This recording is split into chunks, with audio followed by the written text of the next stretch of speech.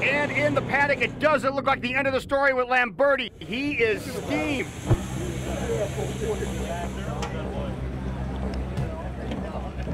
Come on, let's clear out here, guys. Ran into me 3 times. Like, what is he playing bumper pool this ass? Who is that? Well, Joe doesn't seem very happy with the events on the last lap. He's looking for Chuck Bow. Hey, who's running off the track? Like, who was running 46? Who?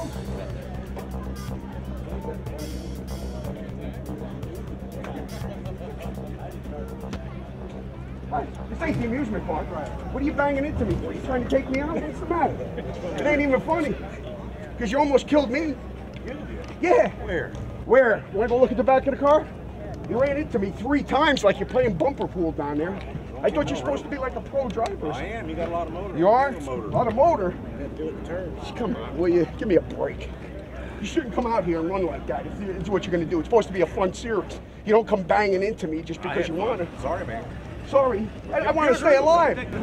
You know, No, you want to know? You want to come and write the check? Go look at the car. You almost take me out on the straightaway. We're doing 140. well, then why don't you use your head and give a little room? What? You know, give a little room. Give a little room. You got a whole friggin' track. What are you doing?